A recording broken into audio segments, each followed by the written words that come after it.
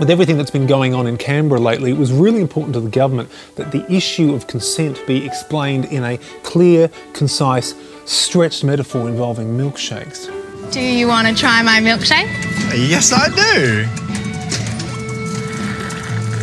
Is it better than yours? You know, I think I prefer mine. You see, that one's actually very easy to comprehend. Her milkshake represents her, private, And when he prefers to drink his own milkshake, that means he prefers drinking his own.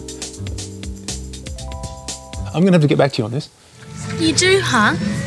Well, drink it. Drink it all. How come it's the girl that's the abuser? Isn't it usually the other way around? Or are we doing an all-female reboot of sexual assault? Is this Ghostbusters, is it?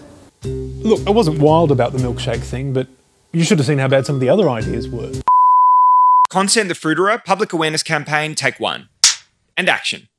Happy birthday, gentlemen. How are you today? Looking, but not touching. Beautiful. Yeah, look, I admit the milkshake thing is a bit complicated, but it's a bit like Mulholland Drive, Any normal adult should be able to make sense of it after a few viewings. But isn't it for school kids? Oh, you have got to be me. Right, which one of you thick shakes came up with the milkshake metaphor, huh? Tudge? Was it Tudge? Go on, show your face. Come on out from behind your scoring, my milkman. And whose idea was the ice cream better? Ben or Jerry, Minister for Haagen-Dazs?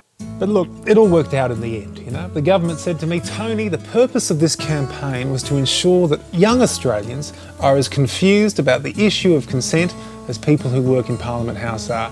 And I think you'd have to say, mission accomplished.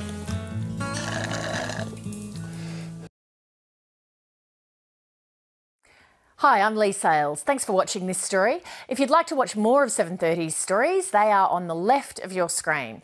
And tap on the button below to subscribe and get the latest from ABC News.